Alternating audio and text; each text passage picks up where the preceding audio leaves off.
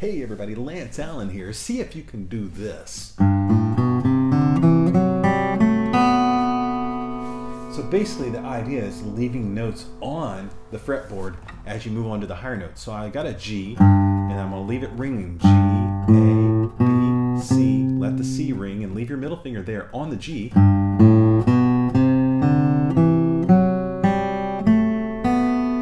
Basically running through a G major scale with notes ringing over one another. It sounds really beautiful when you do that. And it's a cool sound. So just remember you got to keep the fingers left on the strings so that they ring out. Hopefully you like that. I'm Lance Allen. Make sure you follow and enjoy.